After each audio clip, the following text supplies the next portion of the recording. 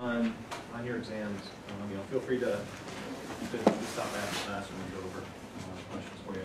I mean, I don't think there was any one question that everybody did poorly on by any means. If I needed to look through, I think everybody did pretty well on the first one. The second question here, there was little mistakes here and there, but I think in general everybody did pretty well. What was the one question with the apparent reflectance? Is that the second one? Yeah, apparent reflectance. A lot of folks got to that point, didn't get the apparent reflectance portion of that right. But just for the future, remember that apparent reflectance is the ratio of the radiance reaching the sensor to the radiance reaching the top of the atmosphere. Okay, so it's as if the reflector was at the top of the Earth's atmosphere, sitting right at that point. Okay?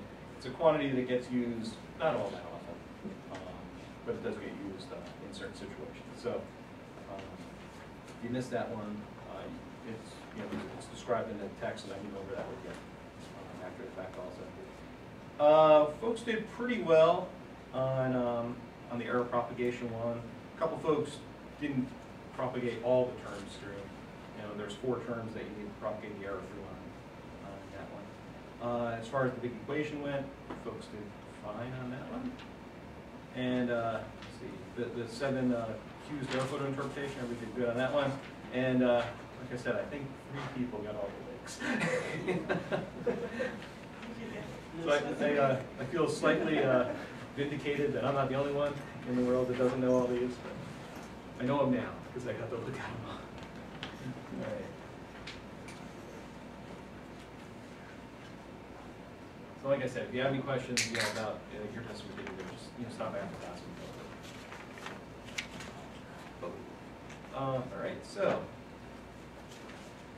what I'm going to do today is start up on chapter 6 in the text. And there's a lot of material in this particular chapter on in the text. We won't go through it all. Particularly, there's some examples of actual sensors that are in use today. What I'd like to do in here is really just do a more general overview of the types of sensors that are out there. And here and there we'll add a name, but there's so many sensors, I'll miss a whole bunch of them as if I try to give all the examples along. But we'll look at them just pretty much in general. All right, so we're in. As far as the schedule goes, I think we're at half a lecture behind the outline, but that's okay. We'll be able to make that up. Monica's going to come in at the end of the class to go over the next laboratory, which will be due on the 26th, so 2.5 weeks from now. And I think she's going to bring your first lab reports back to class, so you have those before you meet that. All right. So. Before we get going, any questions? Did we have a good break? I don't remember the last time I had 3 weeks off. It was glorious. All right. So let me just start the sharing.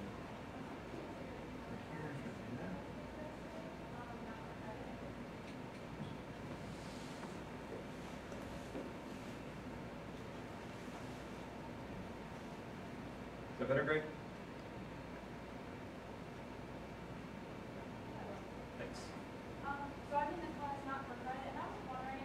All right, so when we talk about sensors, there's all different kind of sensors that are out there. And really, I would guess if I had to divide them into 3 distinct classes of sensors, there is a focal plane array, which everybody is very familiar with, right? Every camera you have has a CMOS or CCD detector in there. And you're used to collecting RGB photography, right? So everybody's very familiar with at least the concept of a focal plane array. The other major class is something called a line scanner, right? And while you may not think about it very often, you're probably all used to it. And I actually don't know how many people actually own a desktop scanner? It's kind of weird. I don't know why people don't own desktop scanners anymore, because they're still useful. But You got a message from Greg. oops.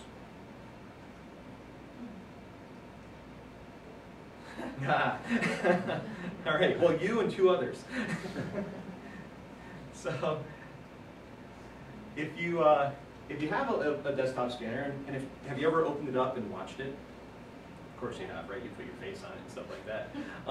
You'll notice that there's just a bar inside there that moves down across the page, right? And that's all that is a linear array of detectors that samples the page one element at a time. Normally the scanners that you have on your desktop are probably 2048 detector elements across. Some of them will scan 8192s and resampling, but usually that's about the extent of the array size. And that's really just limited by what people think they can sell it for, right? And if you put an 8192 linear detector in there, it'll be a lot more expensive than the $50 that people are willing to spend for a scanner. All right, so that's just a line scanner, and there's an equivalent that we use in remote sensing. Well, there's several equivalents that we use, and we'll go over those different architectures. And then the simplest, I guess, as far as detector technology would go, of the imaging systems is something called a line scanner. And these are more rare now. I would say 10 years ago they weren't as rare. There was quite a few of these around, but they've become more rare, but they still have a very important place in remote sensing, especially because they are probably the easiest of all the sensors to calibrate. Right? And if calibrated radiance data is your key factor, then a line scanner is probably your easiest one. So let's start off with a line scanner, take a look at how it works. All right, well here's sort of a diagram of a thermal infrared line scanner. And the reason this is depicted here is I want to say, wow, as long as I've been with here, so since the middle of the 1980s, we've been flying infrared line scanners. Okay, we were one of the few non-government organizations that had one of these for a long time, and we had a unit built by Bendix, and it actually recorded on. Check this out over here. Recorded on analog tape. All right, so big. I want to say it was a 16-track professional audio tape recorder that we had a lug around. So the thing's about that big. And eventually we made it digital. But this is essentially a schematic of that system. So let's take a look at what and how this sort of works. All right, you have some sort of recording media. Now it'll be a digital recording system. And what does that record? Well, it records a voltage out of a single detector. Okay? So you have a single detector. In this case, it's located in a liquid nitrogen dewar because the detector actually needs to be cooled down to liquid nitrogen temperatures to actually be able to detect thermal photons that are incident upon it. If it's not cooled down, it detects itself. Right? So it just essentially puts out noise. But if you cool it down enough, you could actually detect thermal photons that fall onto the surface. The best thermal detectors out there now are still cooled detectors, but there's a whole class of new thermal detectors that have come around probably in the past 20 years or so called microbolometers that are room temperature, right? But their signal noise ratio is a lot lower than you would see with a cool detector. All right, but the key is that inside, right here at the bottom, sitting at the bottom of this liquid nitrogen puddle, here is a single detector. Right? And when I say that, I mean one element, one pixel. All right, so now, how do you image if you have just a single detector?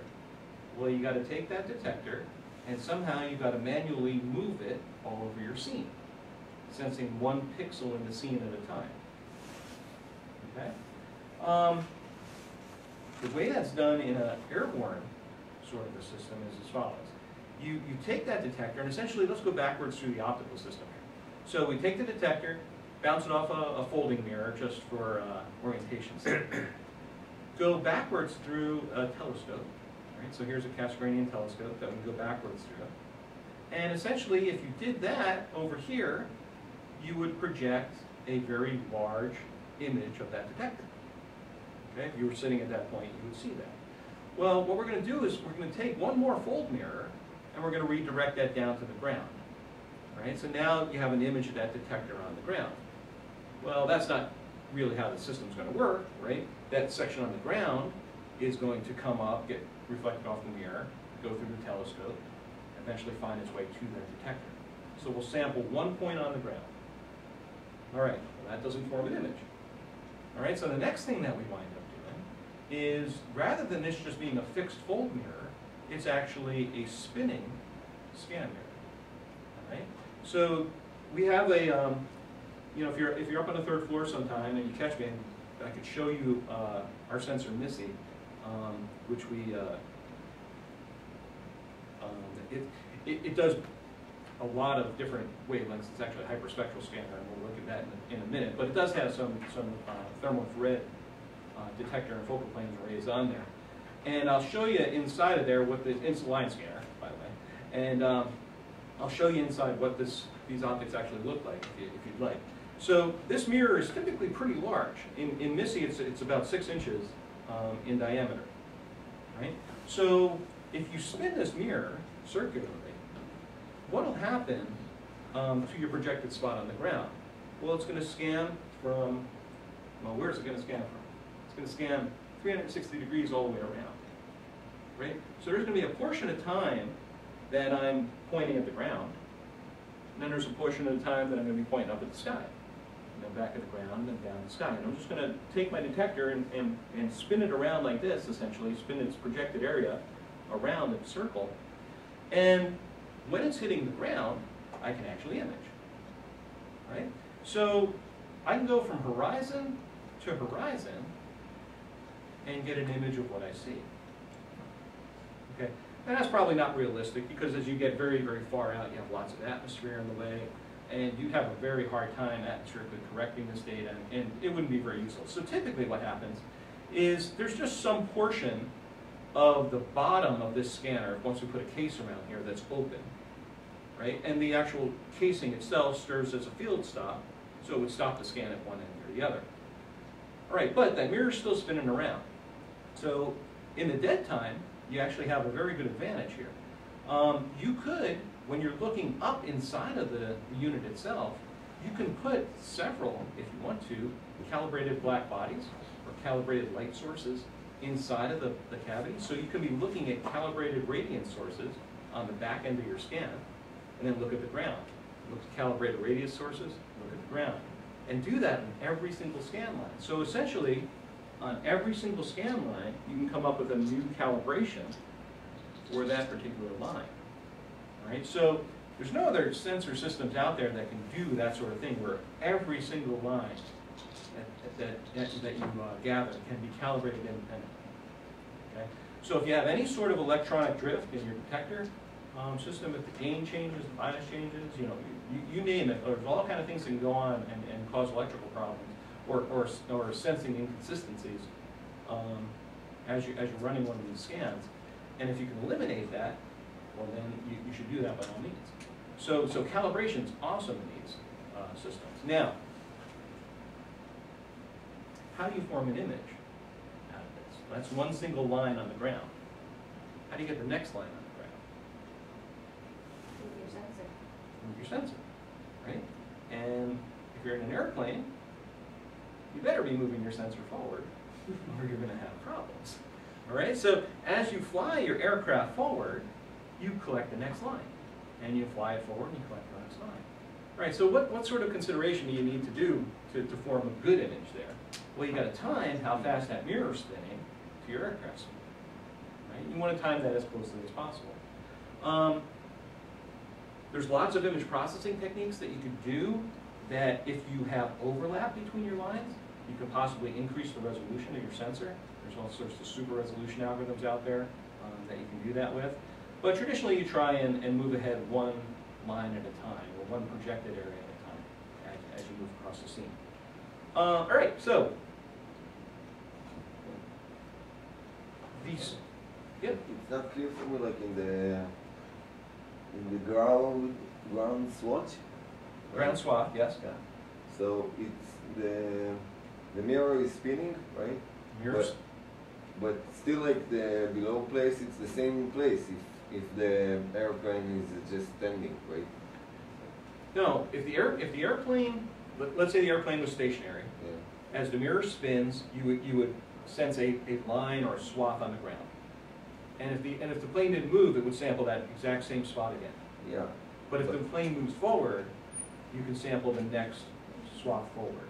But when it goes like all over these lines, so it's like you're saying that it's 1 pixel, right? When you do the full scan from edge to edge, Yeah.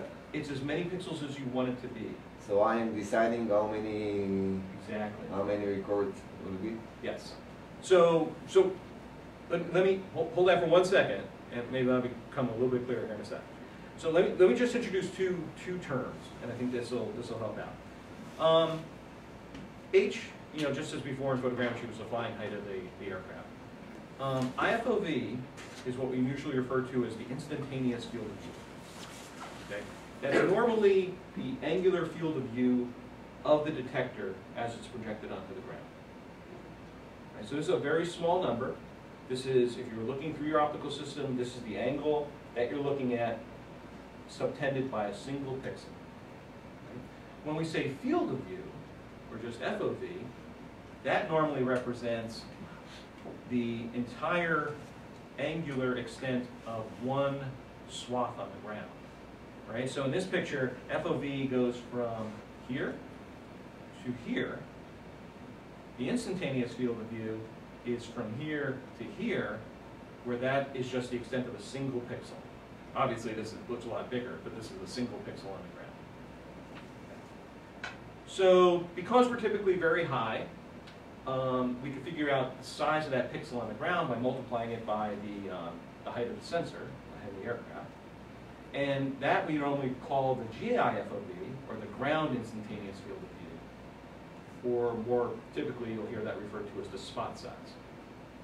The projected pixel on the ground. How big is a single pixel? That's always a question somebody asks, when you have a sensor. What is the resolution? Well, how big is a pixel on the ground? And that's usually what folks refer to as the ground instantaneous field of view. Okay. This is usually expressed in units of distance, so meters, centimeters, as is the flying height, and IFOV is usually an angle. Well, it's always an angle. All right, so this pixel size in the across track direction, so going from side to side, is a GIFOV. You usually want to spin your mirror at a rate so that you advance 1 GIFOV on the ground before you scan past that exact point again. So one of the things that you need to be aware of with these also is that since you're flying, let's say here's our direction of flight. So let's go up the page here. As I spin the mirror and the plane is moving forward, the scan on the ground is going to be at an angle. If I start on this side and I end my collection of that particular swath on this side, my pixels move across the page in a line. So now I want to make sure I move far enough forward so that when I get to my next swath, which will be parallel, hopefully, to the last swath, that these pixels touch one another. And every one of them touch each other as you go across. So your image will be slightly skewed if you do no post-processing on the data. Now we'll do lots of post-processing on the data afterwards to get it right. That make sense? Because the airplane is not stationary? What's that? Because the airplane is not stationary? Yeah, you have to move it forward, or else you just get one big pixel just keeps getting bigger and bigger, or smaller and smaller. You go down. Oh, using helicopter. All right. Carl, they don't have overlap between the two lines? Overlap in what sense? Like they don't want to overlap the pixels, they want them to Oh, shape well, each other? there's all kind of thoughts on that. Sometimes people would like to overlap the pixels like this. You get a little bit of overlap for two reasons. To make sure you don't miss anything, and you can do some image processing after the fact to use the fact that you collected data here twice to improve the resolution. Mostly it's so you don't miss anything. So people will usually spin the mirror a little faster or fly a little slower so that you do have some overlap between adjacent rows, just so you don't happen to move that far forward. Now you have a pixel here, or let's say over here, and you never sampled this area.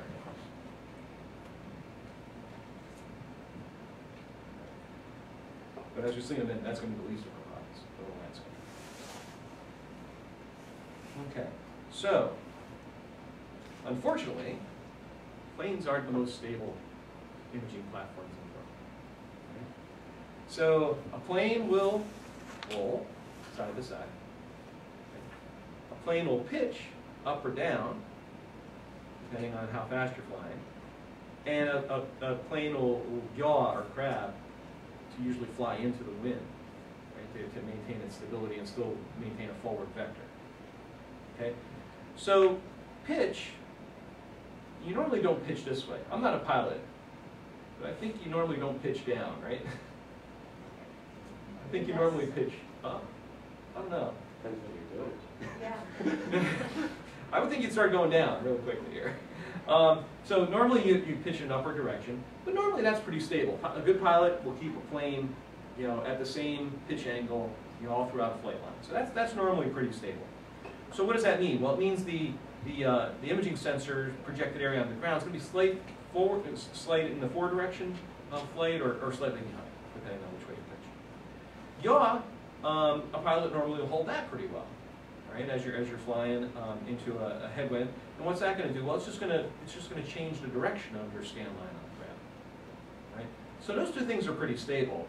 But one thing pilots aren't great at, and I'm not saying that's a bad thing or a good thing, right? But the plane is going to roll back and forth, right? Well, what is that going to do? Well, it's going to change where that swath occurs in the across-track direction on the ground. And that can happen at a fairly high frequency. Right? So you might collect a couple between your plane being pitched slightly this way to being, rolling slightly this way to slightly this way. That could be a couple of scan lines that could occur. So you can get some very strange distortions in your imagery because of that. All right, so keep that in mind for a second.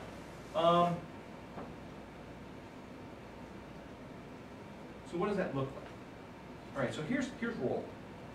Right, now, it might not be very easy to see because of the contrast here, but let me try and zoom in a little bit.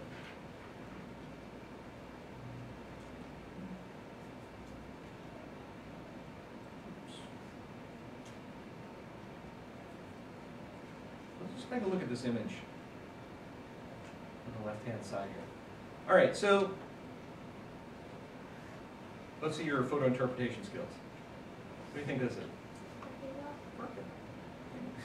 Okay. Now, typically the asphalt on the side of a parking lot is pretty straight. Everybody agree to that? You got to look between where the asphalt met the grass. Normally a pretty straight line. Well, look at that line where the asphalt meets the grass. Okay? It's extremely wavy. Right? Why is that? Well, that's because as the plane was flying in this direction, the plane was rolling side to side. So some scan lines got shifted out to the left, some scan lines got shifted out to the right. So you get this distortion. But if you look across the line, it's pretty consistent, right? You can see the same sorts of patterns happening in these linear features. All right, well, that's pretty easy to keep track of. If you have it onboard your aircraft, if you have a gyro, you can record the attitude of the aircraft itself. So on your sensor, you typically attach a gyro that records the roll, the pitch, and the yaw. You can record all three of those things using accelerometers and gyroscopes. We're building a balloon-based camera right now, and we have a digital accelerometer, gyroscope, magnetometer. Right, that's all 9 measurements for us, and it's amazing. This thing cost us $1.98. Right? I was like, that's just amazing. You can buy a little digital circuit that does all that for $1.98. So once you record that, what you can do after the fact is you can shift your lines. So So you can take each line that you collected and shift it to the left or to the right, depending on how far the aircraft was rolled. So if I move over to the right-hand side here, you can see that now the edge of that parking lot is nice and straight. But you see the waviness on the edge of the image. Well, why is that? Well, it's because the scan line stopped there. So I don't have any data past this point, right? You get the equivalent on the other side. The image, you can see is sort of a mirror over here of what you have over here. Okay. But now the image is now rectilinear again. Everything that was square is square again. Yeah. Can't we put all the sensor outside, like, below the airplane, and the airplane will do like that, but these will still Absolutely. stay stable? Yeah. So another solution to this is to gyro stabilize the sensor itself. Right? So you don't even have to hang it outside. There's gimbals that you can mount inside the aircraft that will keep the sensor stable, perfectly flat, and the aircraft could be rolling all around it. Absolutely. It's very expensive. Right? To put a gyro stabilized mount on a sensor, it's still a very expensive thing to do. Right? So typically folks hard mount these sensors to the aircraft and correct it afterwards, as opposed to doing it in the aircraft, just because of cost. But that is certainly the way you want to do it. If you have the budget to put a gyro stabilized mount on your sensor, absolutely the way you want to do it. I have one question. Yeah. So here in this image, you don't really see like the stickiness of the image due to the fly. I mean, it seems like every line is actually pretty horizontal. Yeah. Is that just because of the speed that It's the it's speed, going? and it's all the quality of the pilot, Mm. right? I mean, there are pilots who can keep on a heading. The one pilot that flies our WASP sensor for us, it's a company called Kuchera out of a town near Cleveland, Ohio. They can fly. If I plot their flight lines on a GIS map, those things are perfectly straight, and their speeds stay constant like you wouldn't believe. Those are the people who you want flying your aerial imagery. It also depends on wind conditions. Absolutely. So if you have like sudden wind bursts that come up out of nowhere and that sort of thing. Yeah. So line scanners are kind of a good and a bad, right? You can calibrate these things fantastically because you have a single detector, right? And the ability to calibrate a single detector, or the calibrate a single detector, is a very easy thing to do. And you can calibrate it on every line, right? I don't know if you noticed here, you see that it's black on this side of the scan line, and it's brighter on this side of the scan line, right? That's not an image processing artifact. That is inside the cavity. This is a cold black body, and this is a warm black body. So at the beginning and the end of every scan line, I hit a black body. And so I have calibration data from here to here. And so for this line of data, I measure this point, I measure this point, come up with a calibration curve, and have absolute radiance. Okay. So that's roll, and that's one of the bigger problems that you see with a line scanner. Now there's more. All right. So if you're not flying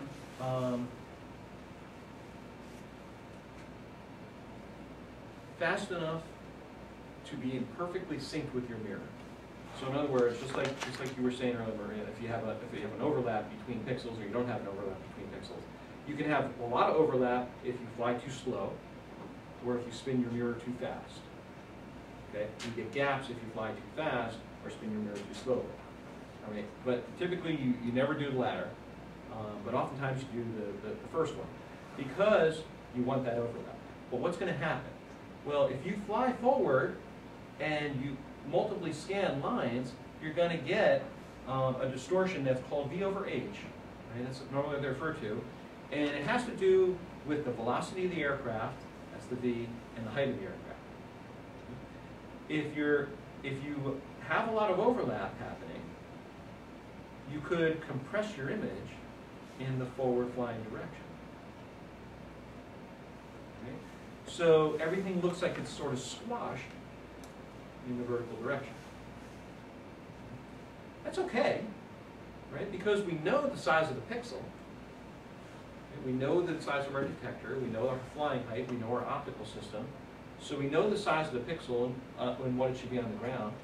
We might know it's square or rectangular in size, depending on what kind of a detector you have.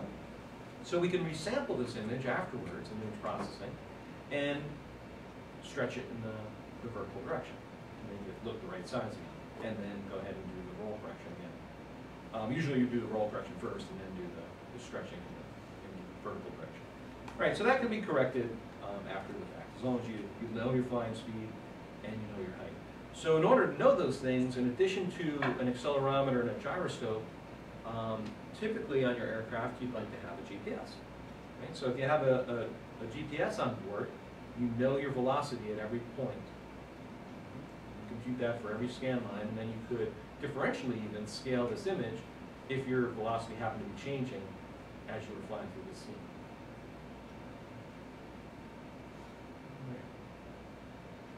This is all post-processing, right? All post-processing, absolutely.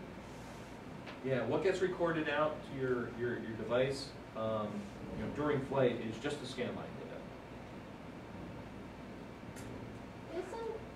I'm having a hard time understanding how that works there. So isn't if you were scanning the same portion of the previous line? You're going to be stretched.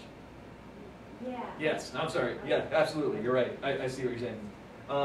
If you're multiply scanning the same line, your image is going to appear as if it's stretched, and you're going to have to compress it. If you're scanning, all right, so that's the same as scanning too fast. Yes.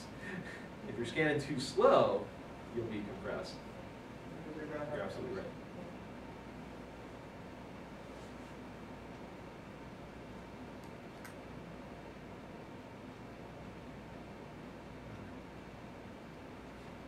And it's the same picture. All right. Now, here's another problem. And after this, you're going to say, why does anybody ever fly a line scanner? Okay. If I have a detector sitting in my sensor itself, and I am going through a series of fold mirrors and projecting it onto the ground, if I project that detector directly below the aircraft, straight down, or project it 45 degrees out to the side, what's going to change about my projected area of that detector? Yeah, okay. It's going to vary. It's going to vary at every single point along that scan line. Right? That projected area on the ground is going to get larger as I move further out away from the true nadir position. Okay? So that's called tangent error. Easy to take care of because back in the sensor itself, let me go back to the picture we had here. Usually on the back side of this rotating mirror, we normally have a plate that has a usually just an LED and a slight hole in the plate, and we can know exactly when this thing hits the dead up position, right? So every time this thing spins around, we can know exactly where this thing is. So we know how fast this mirror is spinning, and if we know how fast this mirror is spinning, we can know the angle that that mirror is pointing at any time during the scan line. And if we know the angle that it's pointing at, and we know the roll of the aircraft, and you have to know both of those things, then you can predict where on the ground that pixel fell, how far away from nadir, and if you know the angle, you use the tangent of that angle to resize that pixel. Okay? All right, so that works in the across-track direction. But the pixel's also going to grow fore and aft of the aircraft, right? It's also going to get bigger this way and this way, not only side to side. Nothing you're going to do about that one. All right, so what's going to happen there? As you get further out to the sides, you're going to sample the next line and the previous line, right? Your pixel is going to include areas that were in the next line and the previous line, right? So unfortunately, you're going to get a blur that starts to occur as you move further and further off nadir. And so you'll get a differential blur as a function of position. Now, there's probably some really cool defocusing, deconvolution kernel based on column in the image that you can apply to this. But it's blurred data to begin with. So, I mean, you're never going to reconstruct it exactly. All right, so tangent error in the across-track direction is correctable. Tangent error in the along-track direction. That's typically why these things don't go horizon to horizon. normally restrict them maybe to plus or minus 60 degrees, so about 120 degrees is about what the typical line scanner will scan. And in that sort of a situation, if you're at plus or minus 60, how big does your pixel grow?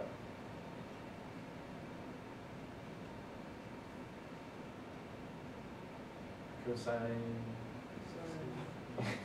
Right? You figure out the cosine, so it's still a pretty small number. Right? You go beyond that, then it starts to get big pretty quickly.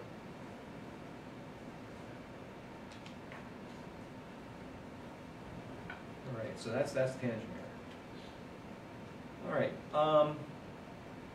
Now, you'd also like to place every pixel on the ground exactly where it's supposed to be. Right? With this sort of a system, you can see that if you sampled at some regular angular interval, the position of those pixels on the ground is going to move. Okay? If I want to map where these pixels fall, so I want to have cartographic accuracy, then I need to be able to put those back where they were. So if I have roll, pitch, and yaw from a gyroscope or an INS, which is an internal navigation system, just like, what's the I? Internal navigation system. And a GPS, so you know where you are. If you have those angles, then you can go ahead and place each pixel on the ground. All right, except that the world's not usually flat. Right? The world usually has some sort of topography associated with it. So you also need to know how high the ground is where that pixel got projected to do good orthographic sorts of projections where these pixels will fall back on the ground. Now, if you want to learn all that mathematics on how to do that stuff, next quarter, Photogrammetry 1, Don Light's class, he will go through how to do all that sort of placing and cartographic sorts of accuracies for data just like this. So if you want to do that kind of stuff, that'd be a great class to follow on with. Inertial. Inertial. Inertial. Yeah. Thank you.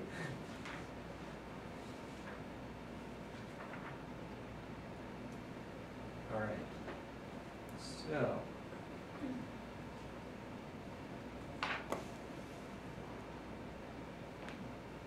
All right, so that's a single detector. Now, it's easy to take these systems and make them such that they can record multiple channels of data, multiple band paths of data. So what I just showed you was a thermal infrared sensor. So we just had the detector up to this point, right, where we're collecting on the detector that was being cooled right here. Well, imagine rather than putting a fold mirror here, we put a beam splitter. Right? So we took half the energy and put it up towards the thermal detector, and we took the other half of the energy and sent it down this way through another optical system. All right. So I'm at my focal point here. I can recollimate my light, and then I can bring it back to focus over here. And what does that allow me to do? Well, at this point, I can place another detector right here. Right? So I could have one detector here, and now simultaneously I could record two channels of data, and those could be two different wavelengths. Right? This could be a filter. And I could put let's say a red filter in here, so I only got red photons focused onto this detector. Right? That would be great. Now I'd have infrared data or thermal infrared data, and I'd have red data. Right? So I have two bands. Well, I can get even trickier. I could, at this point, pass through either a diffraction grating or a prism, and I could disperse my light based on wavelength.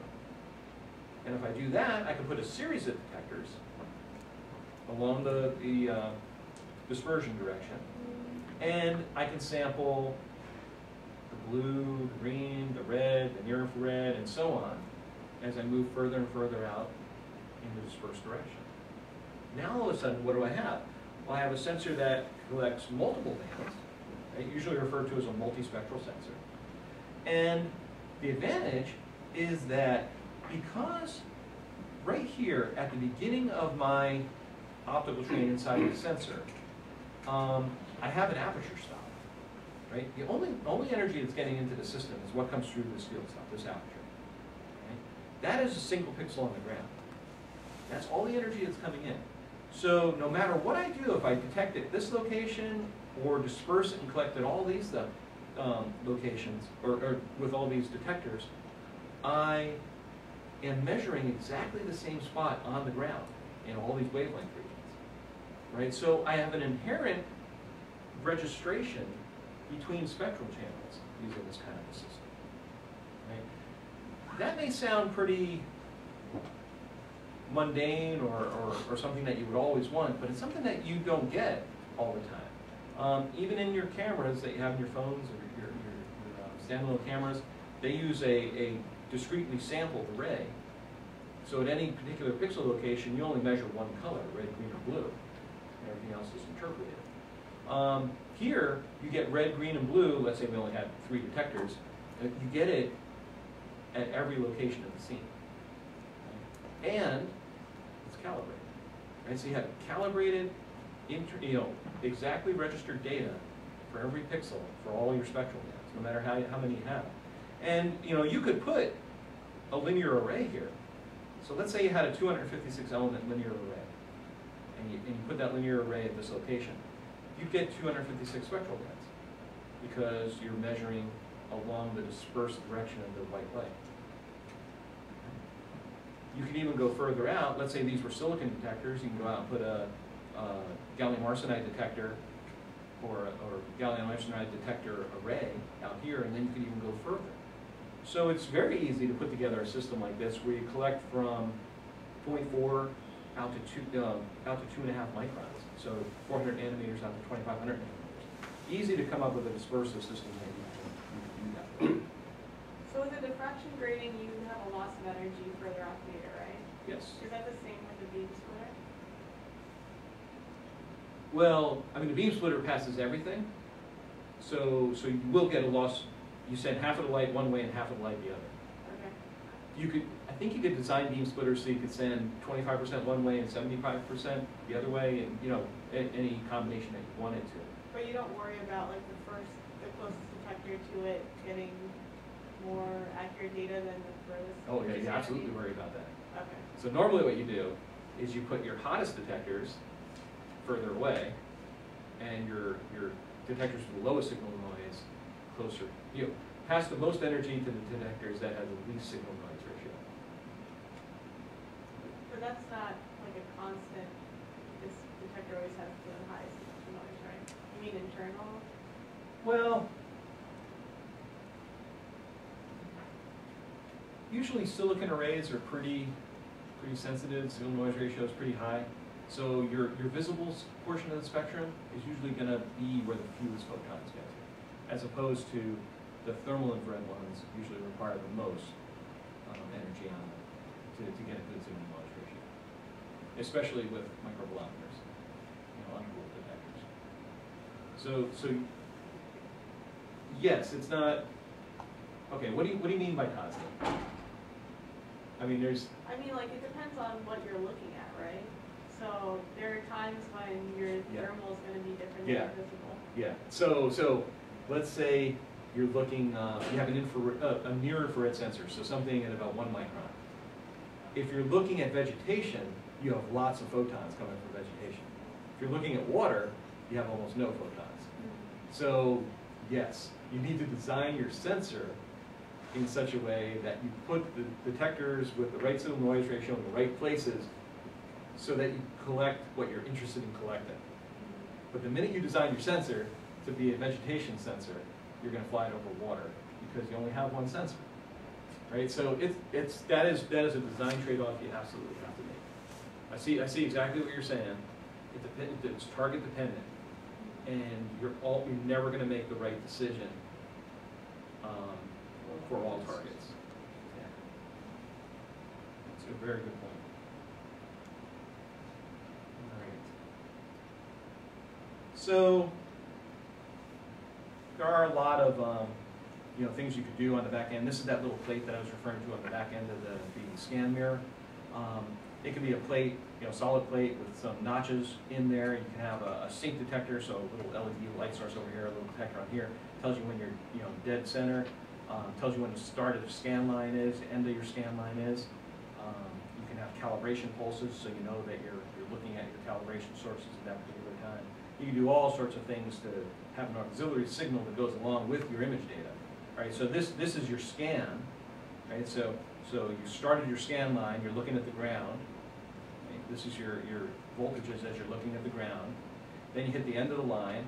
Then you look at your calibration source, one of the black bodies, let's say a hot one. Then you look at the cold black body over here.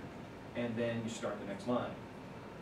And this pulse, which is either going to be on or off, you can use that to then look at the voltages that are being recorded as a function of time and place everything in the right place. You know, this is negative 120 degrees, negative 60 degrees, positive 60 degrees, and your scan line is 0 straight down, and you even know when you're at 0. Right? So you can have all sorts of auxiliary electronics on the back end to help you condition this data. Right? Because it's a mess when you get it down. All you have is this long series of voltages. Now you got to make an image out of it. Having these calibration pulses in there is very dumb.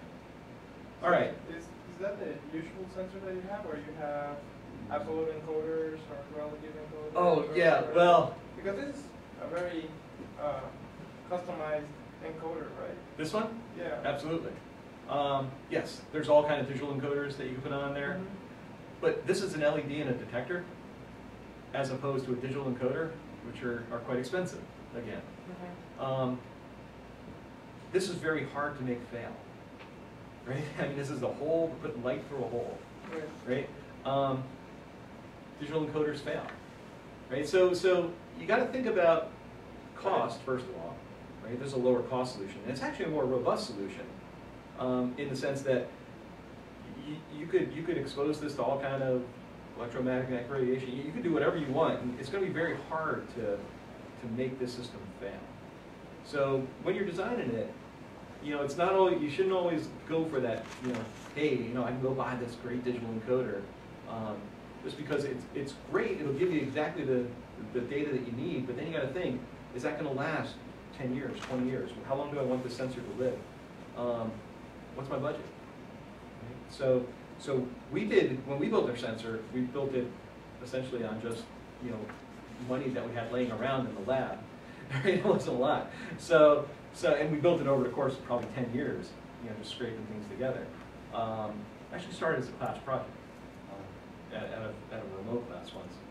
We said, hey, let's design a sensor this quarter. The class came up with a great design, and we started building it right after the class. So you got to weigh a lot of things when you're putting together a good design. You know, from how you're going to use it, like we're just referring to the signal-noise ratio, to how much you want to spend on each of the components. If this works just as good as digital encoder, put more money into your detector. Right? Get better signal noise. All right, now this this sort of a system. Again, let me just go back to the picture for a sec. This mirror, think about it. I said it was about 6 inches in diameter. It's about this long, and it's made out of aluminum. No, we made one out of aluminum. And what happens when you start spinning an aluminum sphere at very, very high speeds? I'm talking 1,000 RPMs or 1,500, 2,000 RPMs, those sorts of speeds. Aluminum's a fairly soft metal.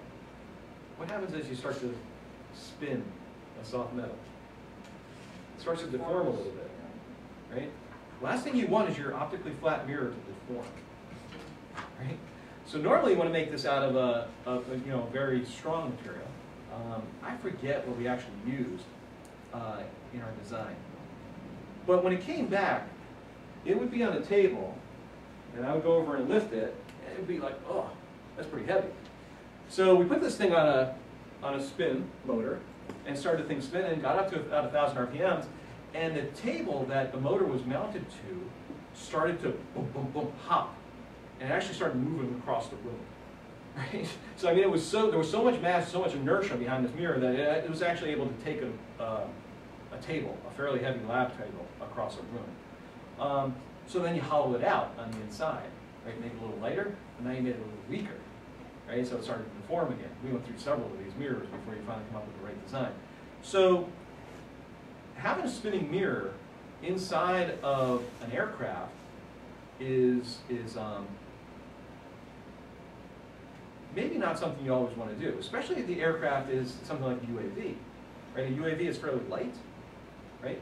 You start getting a big inertial source like that inside of a UAV, you can start adjusting the attitude of the UAV itself if it's fixed to it. Okay? So while this design is great for a large aircraft or a satellite, small aircraft, it gets a little squirrely.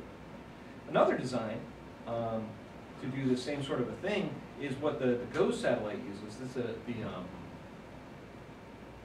what is GOES? Stationary, operational, Earth observing satellite. Yeah, right. This I is, should know that. this is where we get our weather data from. No matter I worked on those, I still have a hard time saying, like, I should know that. No. All right, so what GOES is it's in a geosynchronous orbit, so it stays at the same place on the Earth all the time, and it scans out the Earth twice a day, I believe. I think you get a full image of the Earth twice a day. I don't know if that's written down here.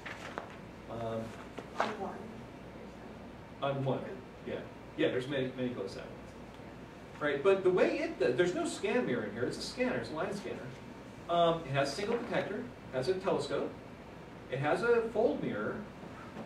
Right, but the way it spins its fold mirror is pretty unique. It spins the whole satellite. So the satellite just sits there and rotates. Right, because that satellite's rotating, it's rotating the scan mirror, and it scans out across the Earth. You can tilt that mirror so you can scan different equatorial lines across the Earth's surface. Okay? So you can start at the North Pole, go down to the South Pole, and come back up. Okay? And all the spinning is just the satellite itself. Okay? That helps with a lot of things. That keeps the satellite very stable. Right? Because that satellite is spinning, it doesn't move very much. So you have very good pointing accuracy. How do you spin a satellite? You just need constant fuel? I have no clue. I would. It takes fuel to like correct it within its orbit, right? You can correct with fuel in its orbit. I don't know. I mean, if you're in geosynchronous orbit, you're really high. You have, once you start spinning something in space, it doesn't stop. Yeah, I don't know. I don't know if it needs to have a propulsion to it or it just naturally stays spinning. Almost all satellites have some sort of like little thrusters. Yeah. For station thing. Yeah, but I don't know if it uses those for this because if you put a thruster on, you would change the speed. No, Yeah. exactly. Right. So I think like once it gets there, like maybe they Like small corrections. but small corrections to make sure that Yeah. it's staying. I'd have to look into how it's kept in that rotation. All right, now, so everything about a line scanner sounded like there was really good things, really bad things. But let me ask you about one thing. How long does the detector look at one point on the ground? Relatively, very short or very long time? Very short, right? You're spinning that mirror and you're moving it all the time. So it only looks at one point on the ground a very short period of time. That means the amount of time you have to dwell and collect photons from that point on the ground is very short. Right? So your signal to noise ratio is going to be fairly low with a line scanner. Okay.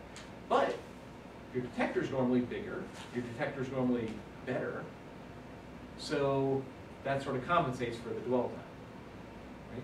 If you need to buy just a single detector, you can spend a lot of money and get a one that will do a good job for you. All right, now to help with this, you can do a lot of things. There's a lot of modifications you can do to scanners. If rather than a single detector, we put a linear array of detectors and scan a linear array of detectors across the ground, rather than one, you can collect several lines at the same time. All right? So for instance here, if we had, let's see, 1, 2, 3, 4, 5, 6 elements in a linear array, one scan of the mirror can scan 6 lines on the ground. Okay? What does that let you do? Stay on them longer. You can stand longer for what reason? Increasing. Well, yeah, you definitely want to stand longer to increase your signal to noise ratio. And you're gonna have less error too. You'll have less error side to side because you have one scan, one roll to correct from those 6 lines. And you can spin the mirror slower or faster? Slower. Because you're scanning out 6 lines and you've got to wait for your vehicle to move forward 6 GIFOVs rather than 1. Or you can speed up of the airplane. Speed up what? The airplane. You can speed up the airplane, absolutely. Right, so you have a lot of advantages if you can do multiple detectors. All right, so if we were to do that, this is designed for what's called the Landsat Multispectral Scanner. It was a 4-band system, so it collected in 4 different spectral bands. So at the focal plane, you had a dispersive element, which isn't shown here, and you were able to scan 6 lines at a time and collect 4 bands because you had 4 of these detector arrays. So 24 detectors total that you could scan across. And it was an oscillating mirror rather than a spinning mirror. So this mirror went boom, boom, back and forth. Okay, like this, rather than spinning all the way around. Just oscillated back side to side. All right. That kind of a scanner is called a whisk broom. Okay, because you ever had a whisk broom, right? Those little brooms that you use with the dustpans, right? You kind of swept out several lines on the ground at a time. And the way that you did it with the MSS, the multispectral scanner, was the scan direction was always in one direction, going from left to right. So it would sweep left to right, then it would wait for it to advance, the vehicle to advance, then it would go back to the left-hand side and sweep left to right again. Advance, go back to the left-hand side, sweep left to right again. So what that did was it gave you parallel lines on the ground, provided you had no roll in your sensor. And this was a satellite-based system, so roll was very minimal. So you would sweep out 6 lines, sweep out the next 6 lines, sweep out the next 6 lines, but you would always do it in the left to right position. So that's a traditional whisk broom design. That make sense? Yeah. The area of each pixel now become to be very different between the first one and the last one, right? Because you have 6 lines. And you have 6 lines that are parallel. So at any one time, the pixel projections on the ground are equal, but you have the same sort of tangential errors that you have with a line scanner. Is that what you mean?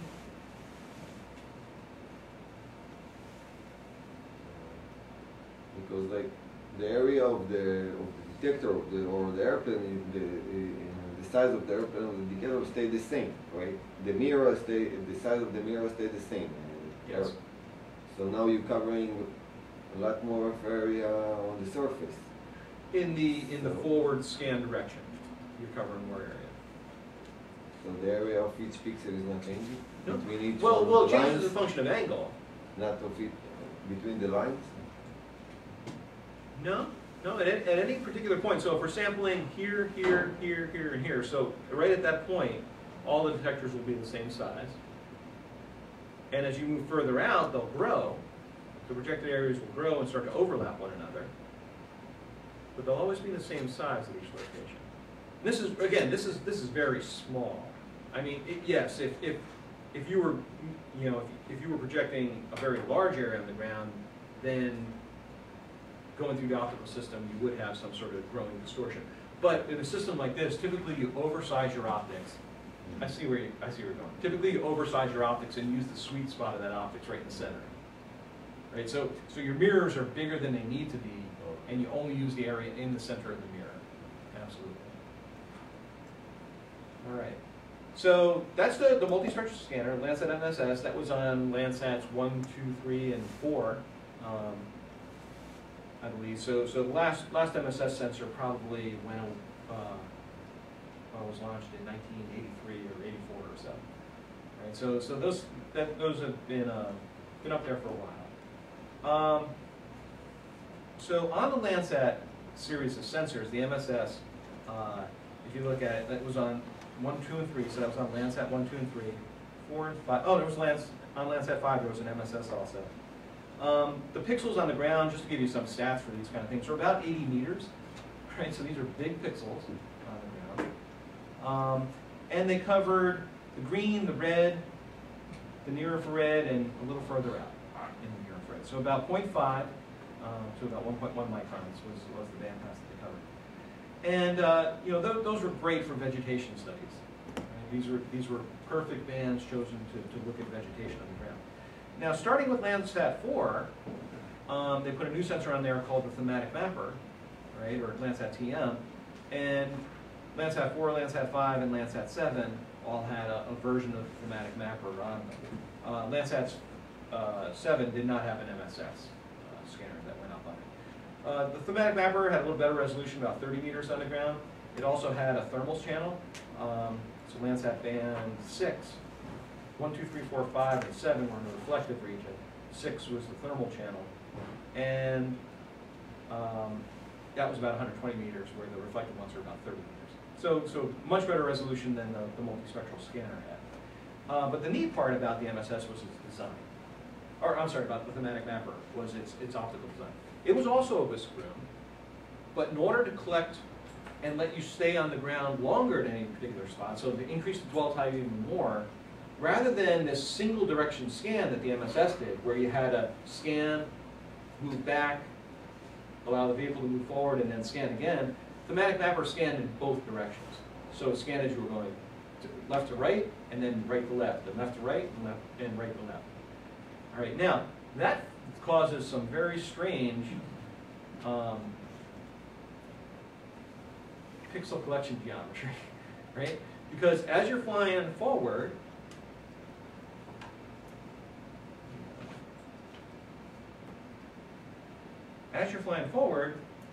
and you scan left to right, you look like this on the ground. So if this is my flight direction, I scan like this. Well, then if I scan back, I go like this, and I go like this, right? So if I scan multiple lines with multiple detectors,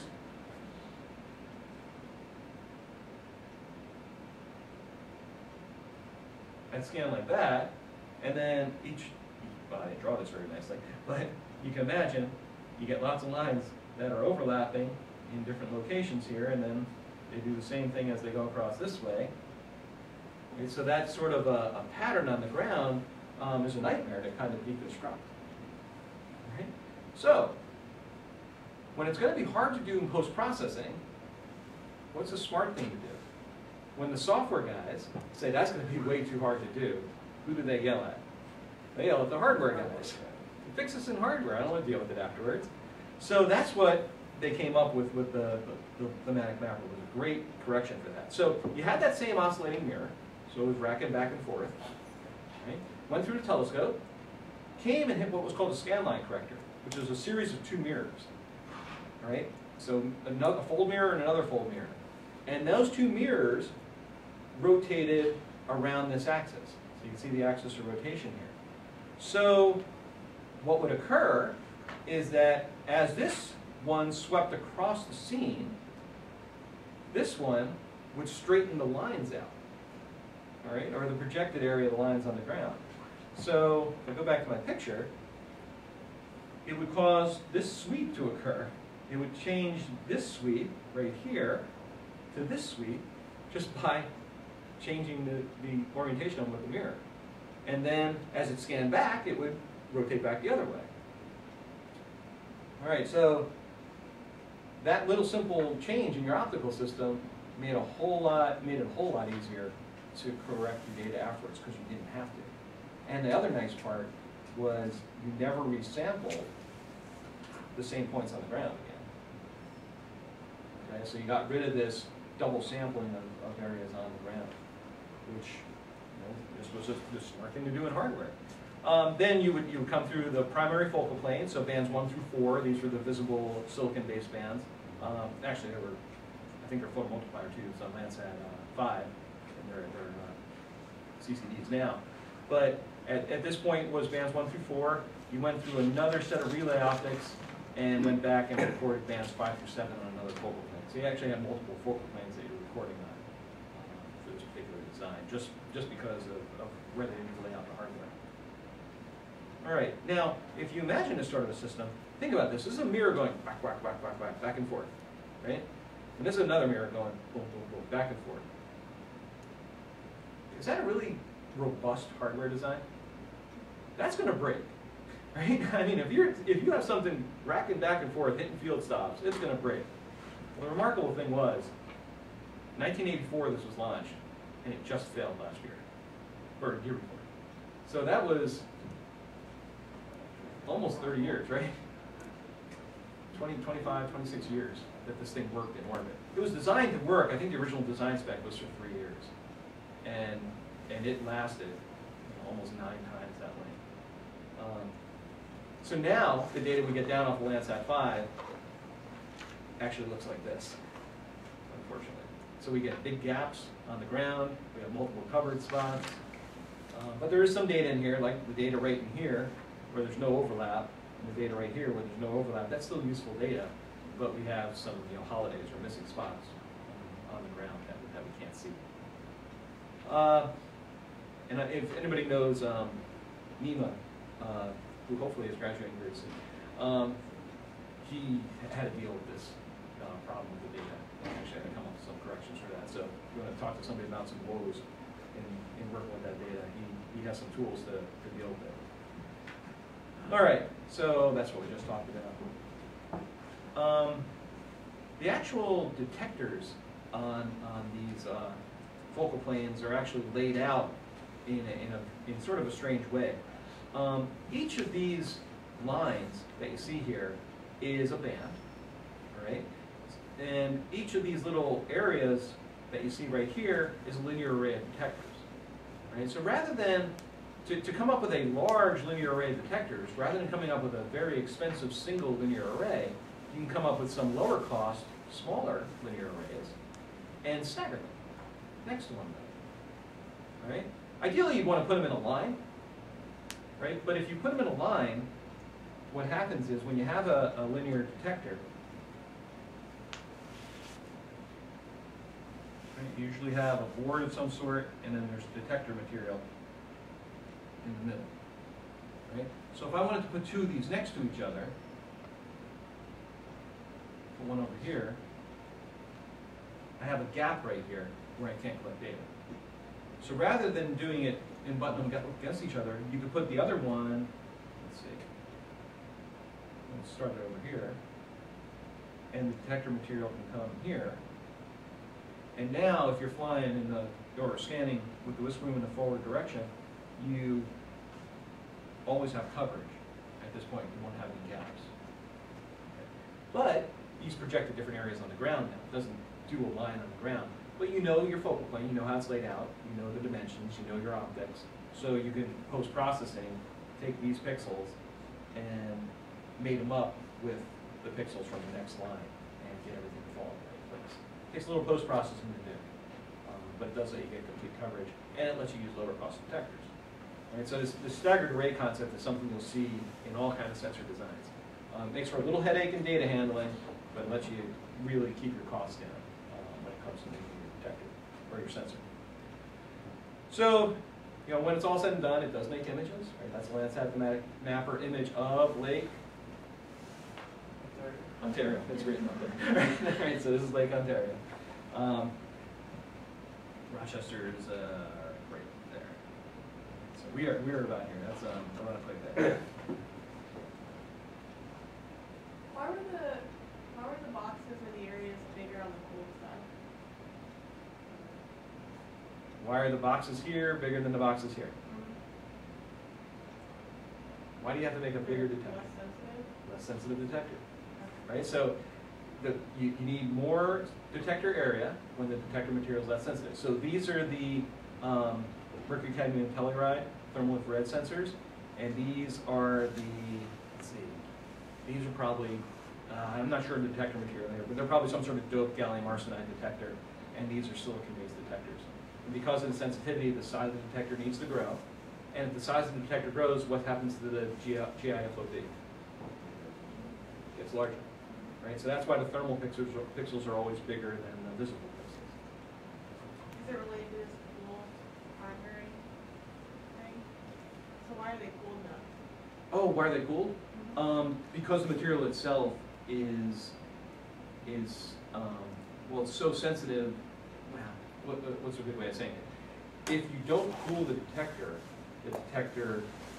is at a temperature where it starts producing photons that it detects. If that makes sense, right? So the material itself is at a temperature above absolute zero, so it emits photons, and then the detector material redetects those photons that it's emitting.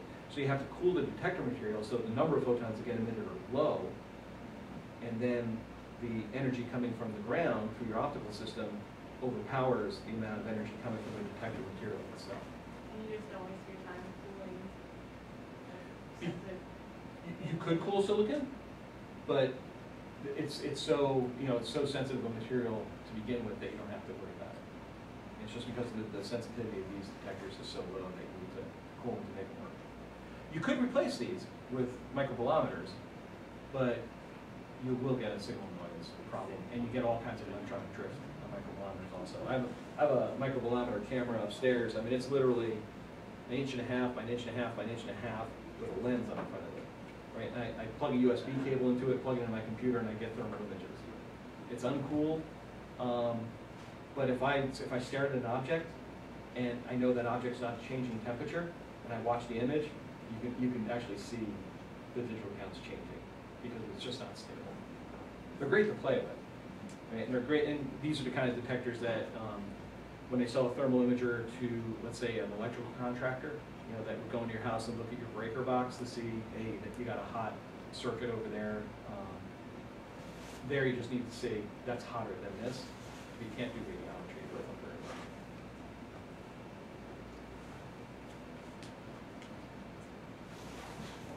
All right. I'm sorry. I should give you a break, but nobody was screaming for a break. let's go a couple more minutes. I think Monica is going to show up around 11:30 to go over the lab. So let me just start on push rooms here. All right, so that's line scanners or whisk room scanners, but some sort of a scanning operation has to occur to actually move the detectors over the scene. Now, as I referred to in the beginning class, I referred to your desktop line scanner. Well, you can do the same thing in an aircraft, where you can either use a continuous array of detectors or a staggered array of detectors like we just talked about. It has some overlap between them. If you orient those arrays perpendicular to your line of flight, then essentially what you've done is you've created a desktop scanner in the sky. Right? As you fly that array forward, you scan out a swath on the ground. Right? This is great. It does. I mean, you have a, if you restrict your view angle, your tangential errors are fairly minimal. If you happen to have a roll in the aircraft, all the detectors move together, so they stay in a line all the time. So you have one less thing to have to worry about correcting as far as geometry goes. But the downside is now you have, let's say, 2,000 detectors. They have to keep calibrated. So with a line scanner, you had a single detector or just a couple detectors that you needed to keep calibrated. Here you have thousands of detectors to get a swath across the ground. So what this does, with a line scanner, you can go, like we were saying, about plus or minus 60 degrees on the ground.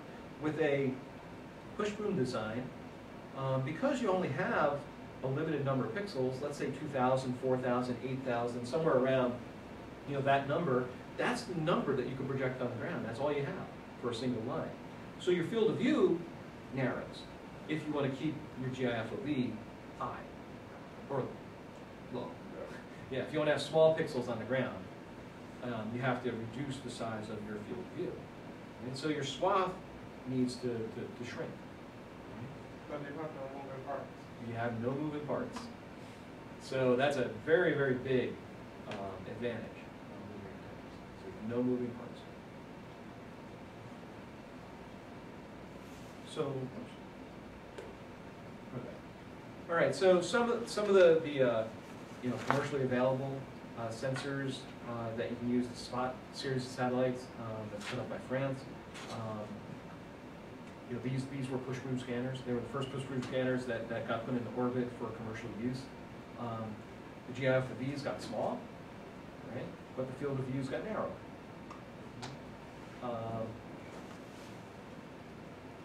Iconos, QuickBird, all the sensors that you talk about now that are commercially available besides Landsat are pretty much all push broom designs. The GIFOV on Iconos is down around the 3-meter level, and the 2-meter level for QuickBird, and there's even some commercial satellites up there that are approaching the 1-meter sorts of GIFOVs up there. So from space at this point, if you take a look at this is this one is QuickBird, this one is Iconos. Okay, so this is about 3 meters, it's about 2 meters. If we went back to the Corona program that National Photographic Interpretation Center and CIA used to fly back in the 60s, this was a film-based program. Right? And these were the sort of resolutions, since the Capitol in DC, these are the sorts of resolutions we were getting on film, you know, from state-of-the-art 1960s, state-of-the-art spy satellites. Right? And here's the sort of thing that you can now buy commercially from these different detectors. So you're on about the same order of magnitude as far as resolution goes that we were able to get with film. And you know, you have to admit that film still is probably the optimal detector material as far as spot size goes. Right? But I think at this point, you know, we're there, or pretty darn close from satellite altitudes with reasonable optics.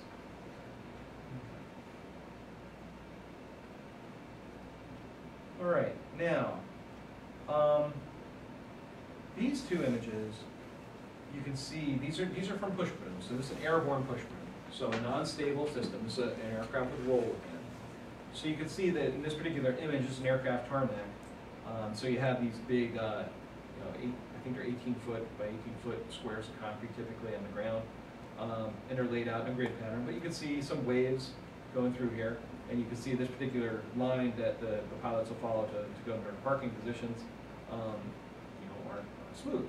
Right? That's because the aircraft was rolling and so it's collected. But you know, if you have the inertial navigation system inside there, you can know the attitude of the aircraft, and you, again, just like a line scanner, you can correct everything up. So you can smooth it out very easily. All right, now let's take one more step, and now rather than a single linear detector, let's go to a framing array. And so go to a CCD or CMOS sort of detector. Now, to collect color imagery or multispectral imagery, you need to filter. Okay, and in your commercial cameras, you filter right on the array itself. You have a single array. You filter on that array using a bare pattern. Right, where you usually, you know, have a pattern that looks something like this, where you have a red filter, a green set of green filters, and a blue filter. And if you look at this area right here, this 2x2 area on the array, you have 2 greens, 1 red, and 1 blue. And then that pattern repeats over and over again. So you collect 2 green pixels for every 1 red and 1 blue pixel. And at this red pixel, you then can use the greens that surround it to interpolate a value to fall at that red location. And you can use the blues that surround it to interpolate to find a blue that falls at that location. But you wind up interpolating, so you wind up creating data. You know, so you're not necessarily going to be assured that you have good quality radiometry if you ever use just a single CCD or CMOS sensor that has a bare pattern sort of array on top of it. So definitely something you want to be aware of. It works fine for your cameras, right? I mean, what's a typical array size now on a camera? 15 megapixels, 18 megapixels, 10 megapixels, 12 megapixels. When you're in that sort of regime, you have so many pixels that you never look at them all, right? So commercial cameras work just fine because I can only still see the screen on my laptop's about 1400 by 1000 or something like that. That's 1 megapixel, right? So I'm throwing 11 megapixels away to begin with. So I don't care if I don't interpolate very well, right? It looks fine, right? And for commercial photography, it works perfectly fine. But if you ever want to start to measure radiometry, at a particular point, I have a single target on the ground, it might be the size of a pixel. I want to make sure I get the right red, green, and blue at that location, and if I'm interpolating, I know right from the start I don't have the right values there. Right? So using these sorts of arrays for either scientific imaging or remote sensing imaging is very frowned upon. So what do you need to do? Well, you still want to collect the same, on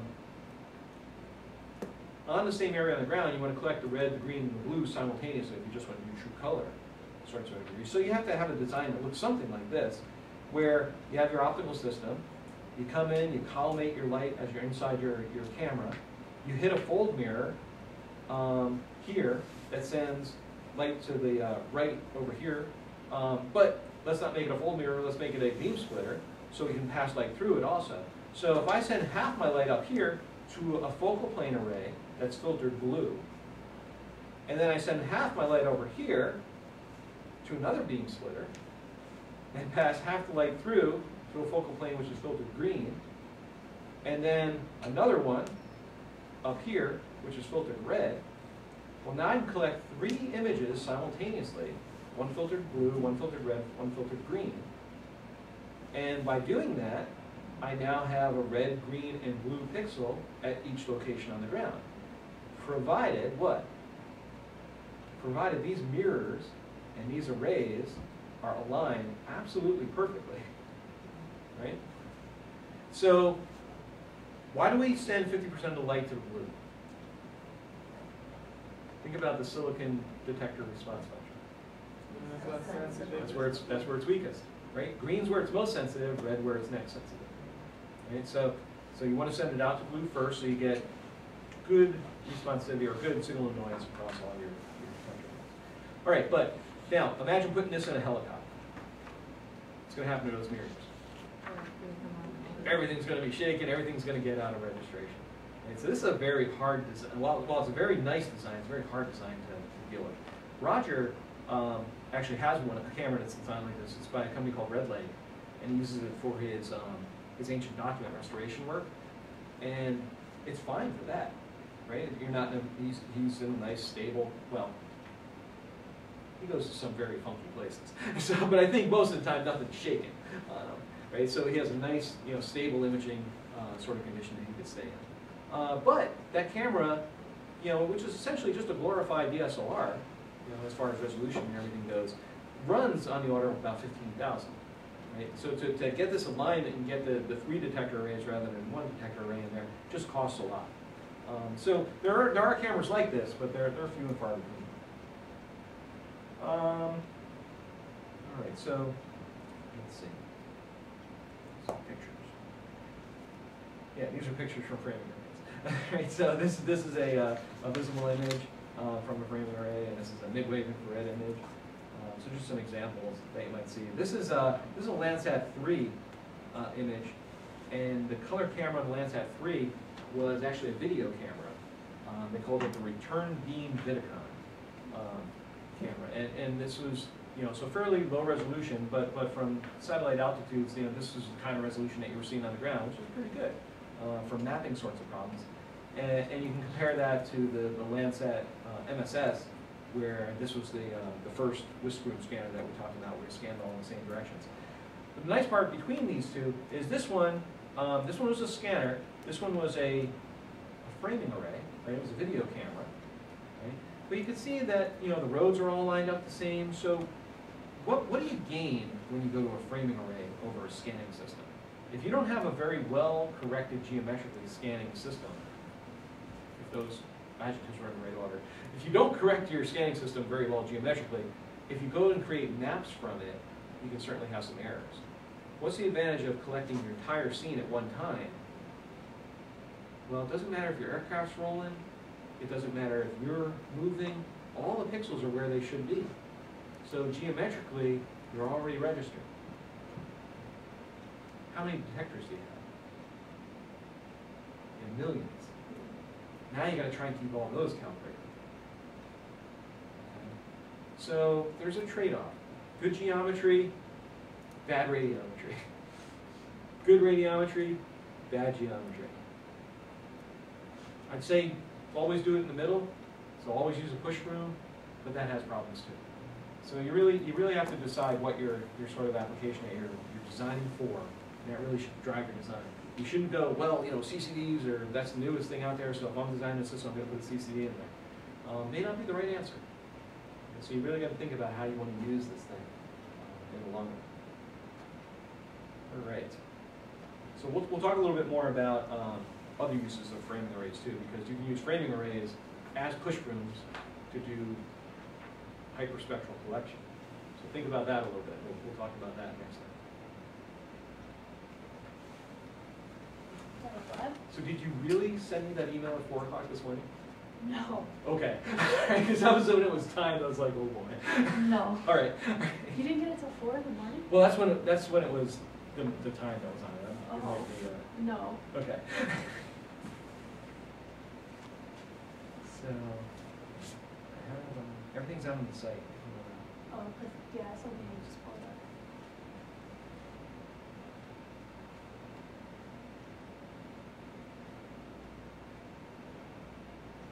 So, right up there, and we'll find here. Okay. Yeah. Okay. Awesome. Okay. So all the stuff for the second lab, like you said, is posted online. And just kind of a forewarning, this is the first time done like this particular lab, so I can almost guarantee there's going to be like something maybe missing or like not quite right in the handout or something. I've gone through like the actual process a number of times trying to match them up, but you know, if you have questions about like just I don't think you know this is exactly what you have to do, or it doesn't say something, just send me a quick email. So.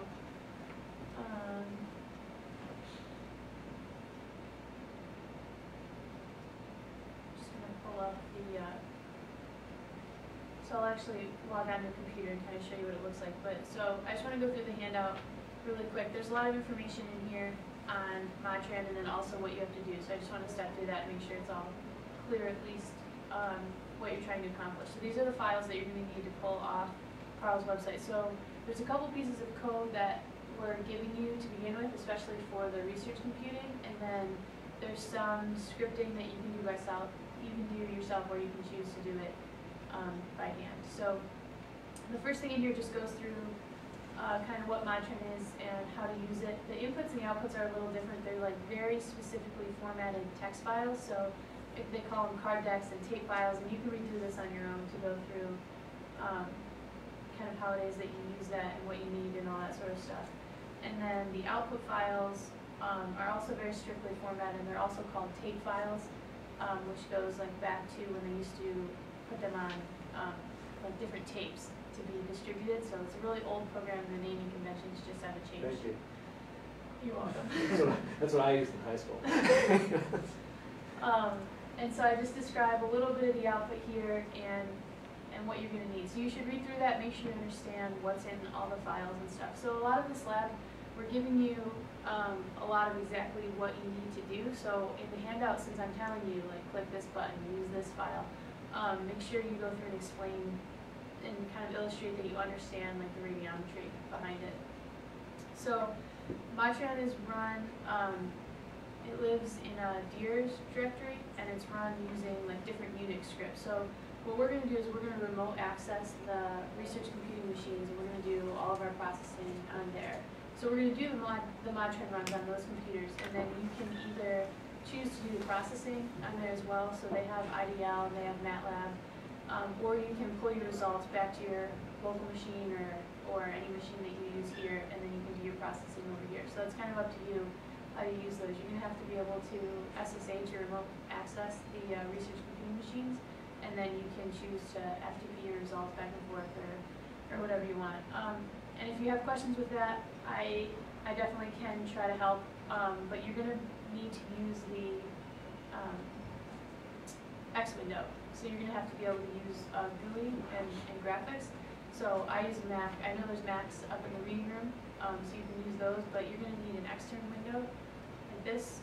And so I'm not really familiar with PCs, so if you use a PC, I know you can get some sort of SSH client. You can also set up something called Xmig so that you can use your graphics.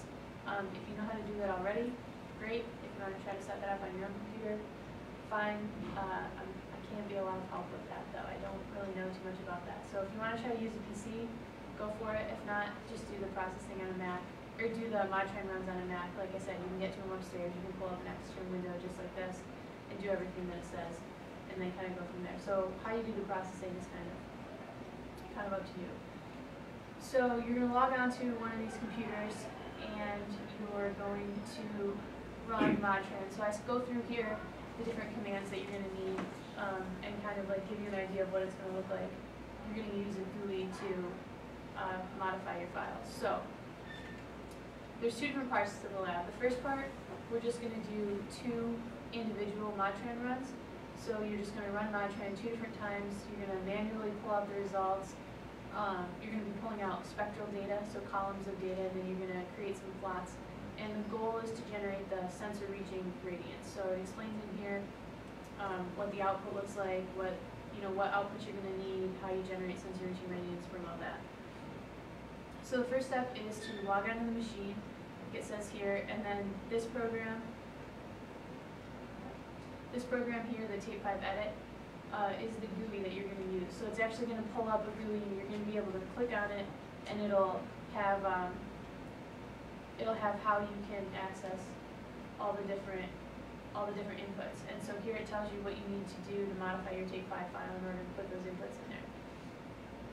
So you're going to run modtran twice, like I said. You need to be in the directory that contains your input file in order to run modtran. So you're going to go to that directory, you're going to run the commands it says here, and then it'll create the output right in that same directory.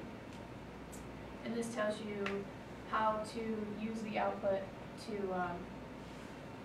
generate the results that you need.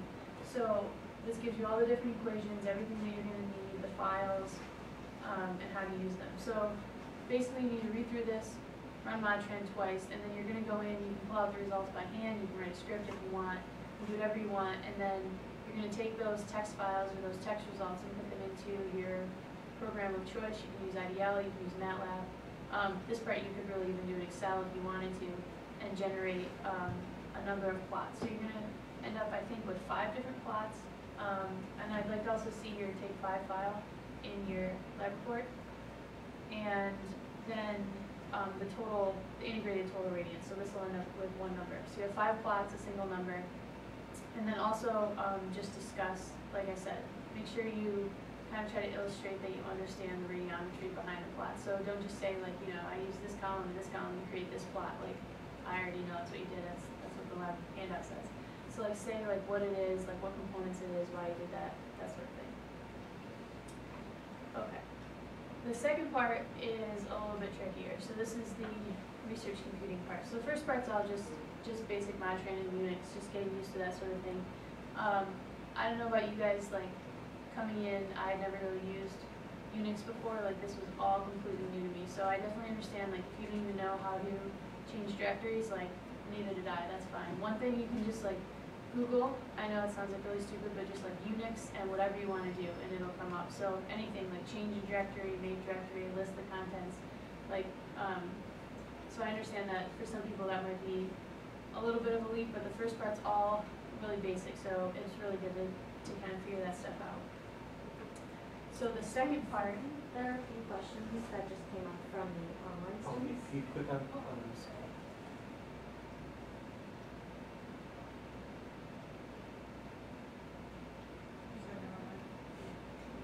Where is the research? Oh. Okay.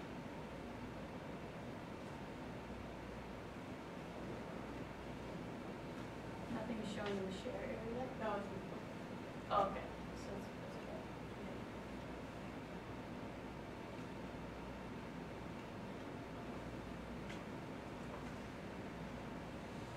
Okay. Yeah, let me know if so the second part is the research computing. So the first part, like I said, we're trying to generate sensor reaching radiance, so you can read through all the inputs and the outputs and stuff like that. So I think, did you talk about this, the download in class at all? No. Okay. So for the first part, we talked about how you integrate the oh, okay. the hemisphere. Okay. So yeah, so the first part, you're going to go through and modify a bunch of different inputs to the Tape 5 file, but there's one input that changes between the 2 runs, but basically it's the same thing, so the same sensor geometry and all that. So to get to the download gradients, like you talked about, you have to do all the different angles in the hemisphere. So do something kind of cool, actually put the sensor on the ground. So normally your sensor's up here looking down and you try to figure out different things about the atmosphere. So what we're going to do for the download, we're actually going to flip it. We're going to put the sensor so it's on the ground, and then we point it in every direction.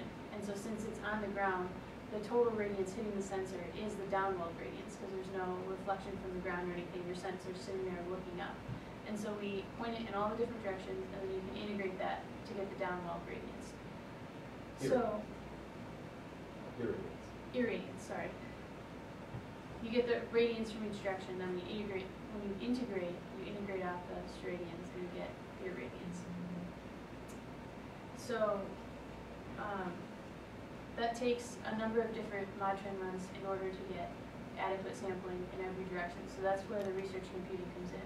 So about 7 samples in the zenith angle and 12 samples in the azimuth angle. So it amounts to 84 different mod-train run. So even if it just took 5 minutes per mod-train run, you'd be running for 7 hours. And depending on how fast your machine is, these can take anywhere from 3 or 4 minutes to 10 or 11 minutes. So I'm going to go through the scripts on research computing of how we submit the different runs to the scheduler in order to run all of those. And So the idea, rather than running them sequentially, what you're going to do is you're going to submit them to a computing cluster where you'll run 84 jobs simultaneously, and you'll get everything back in hopefully 10 minutes, as opposed to 7 hours. okay. So this is the script that you're going to be using. So actually, I'll show you this right now. So you can just log on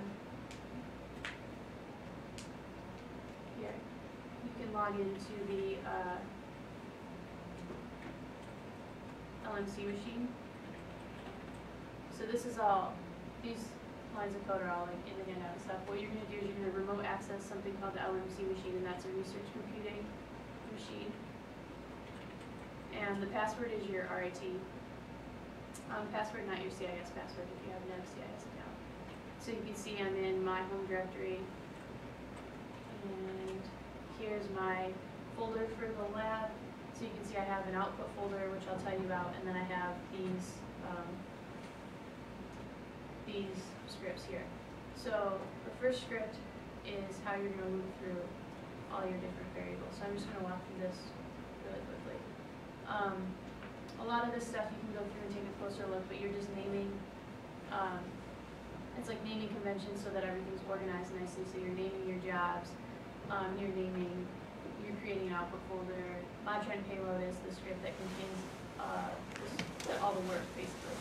So when you want to run like a large number of jobs, generally you want to like increment some sort of variable. So usually, like in our case, we want to increment the angles, and we want to increment 2 different angles. And if you're going to run a large number of jobs, especially in mod-train, like that's likely the case that you're going to be changing one variable a number of times. So we have 2 different for loops here, and you can see that we have the 7 zenith angles and 12 azimuth angles. And these are strings in this case because we're going to take them and put them into our tape5 file in the next script, so I'll show you that. But that's why they're formatted in that particular way. So you make your output directory here. You're building this other file called caselist, which I'll tell you about. Name your output file, make your variables available, and then actually call your job file. So sbatch is the how you submit a job to the scheduler. So it's basically saying run this command, but submit it to the scheduler so that it can be distributed to all the different machines available in the research computing. So you can see here, job file is actually our payload script, so mod-train payload, and that's what really does all the work. But you can see we've specified 1 sigma and 1 phi, so if we move through that, we'd have 84 job file submissions. So let's look at that one.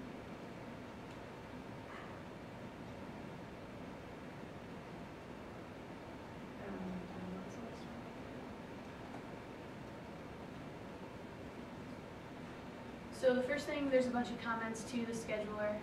It'll send you an email. So this should put your username there. If for some reason that doesn't work, you can just go in and change it to your username.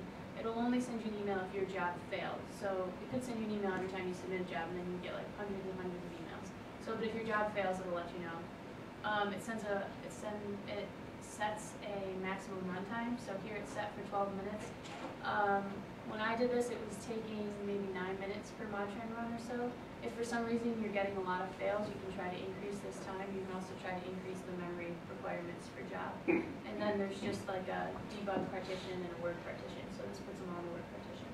So this code at the bottom here is what we're really concerned about. So this first one here is we modify our input file. So I think this will make a little more sense once you actually go back and start looking at the files. But there's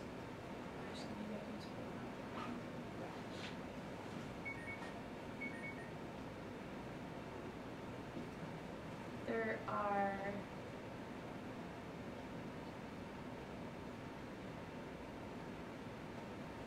you can see in here there's flags for the different variables. So this is what a tape 5 file looks like. Like I said, it's very specifically spaced out, but you can see here there's 2 flags for the zenith angle and the azimuth angle. So what this does is it goes into that file, finds the flag for zenith and puts in your sigma, finds the flag for azimuth and puts in your feet, and then it outputs it to the tape 5 file in the appropriate directory. So what you're going to end up doing is building this output structure, kind of like a tree, where there's your output folder, a zenith angle, and then within the zenith angle, all the different azimuth angles. So then you go into that directory. So push D is kind of like CD, like you move into that directory, you create a symbolic link for this data folder, and you actually run Modtran, and then you pop back out of the directory. There's a little bit more about these lines of code in the handout too, about creating that symbolic link and running Modtran. So you do that in every single instance of sigma and phi. So if we look at my output here, can you guys see that okay? I don't know if it's probably bigger, but if I go into my output folder and I show the contents, you can see there's a folder for each zenith angle. And then if I go into one of those folders, you can see there's a folder for each azimuth angle. And then if I go into one of those folders, you can see that there is the symbolic link to data, the input file, tape 5, and all the different output files, tape 6, tape 7, tape 7.scn, and tape 8. The 2 that we're going to be using are the tape 6. Well, the one that we're using for this particular part is the tape 6, and then tape 7.scn you use in the first part. This big long file here is something that's generated kind of by the research computing script, so it's your standard error and your standard output. And those are good to look at if something goes wrong or they don't seem quite right. It shows you all the different things that would show up in your terminal while you were running this job.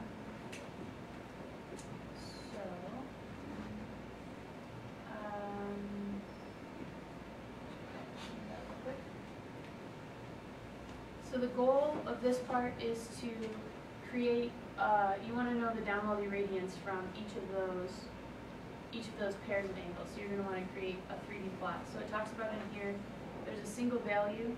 Like I said, because the sensor's on the ground, the downwell radiance is the total radiance. So if you look in that tape 6 file, there's something called the integrated total radiance at the bottom. So you need to pull that value out of each of those files that lives within that tree. So you can do that manually, or you can try to write a script to do that.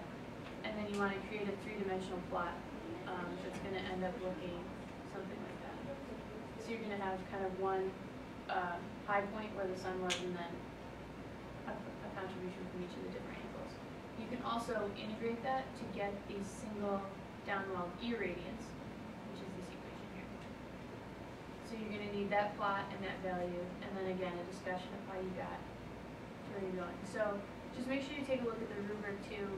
You can see like the discussion accounts for like 25 points. So obviously you want to get the plots right and the numbers right, but it's also really important to tell me how you got there and if you understand what you're doing right there.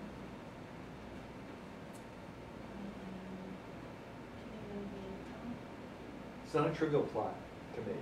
No. If you think about that, that's if you think about how the radiance as a function of zenith and azimuth in the sky looks, it's going to get brighter as you get closer to the sun. So you're going to get this lobe coming out of a plot. And traditional plotting packages don't do that very well. So in this particular case, each of those squares is a quadrilateral connecting 4 vertices, and each of those squares is drawn one at a time to actually make that appear. There might be a better way to do that. We also did it using a graphics format called a PLY file, and that worked nicely also. But you should be able to do this in MATLAB, or this was done in IDEO. This is in Cartesian coordinates also. Yeah. So you're going to have a value for 2 angles. So you have spherical coordinates to begin with. Right. So if you can find a program that plots them in spherical coordinates, that's fine. But if you end up with axes like this that are labeled in Cartesian coordinates, that's okay too. So I mean, it'd be really nice if you could put the axes on here. But in this case, like these numbers on the axes don't mean radiance values necessarily because they've been converted from spherical to Cartesian. Oh, the radiance values. Are they still radiant? Is it the same magnitude? Should be. Yeah, those X, Y, and Z should all be radians. And they're all identical. Right, all 3 axes are the same. That's That's why, true. yeah, so I guess that- the negative was like making me think it would. Yes, But it's it just like should- it back, it's just like any other direction. Right, It's still right. the same. yeah, if we could label them positive both sides, that would be good. But. Yeah. So yes, if anybody does find a spherical coordinate plotting program, we both like to know. But otherwise, just draw quadrilaterals in a 3D package and we'll be all set.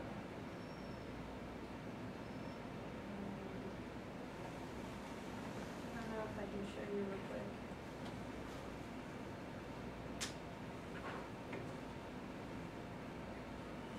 Doesn't go up like that. Is there a way to show more lines at the bottom of the file? Would you do a tail? Yeah, I show. Tail minus a number, and that's how many lines it'll show. There we go. So you can see right here, integrated total radiance. That's the number that you're going to be pulling out, and it's in watts per centimeter squared per radian. So make sure when you're making your radiance plots and your irradiance or radiance values, look at the units very closely. Yeah, there's hundreds and hundreds of lines in that output file. You just want that one number. Right. Tell you what out of that. Are they always in centimeters squared? I do believe that Montran always outputs them in watts per centimeter squared.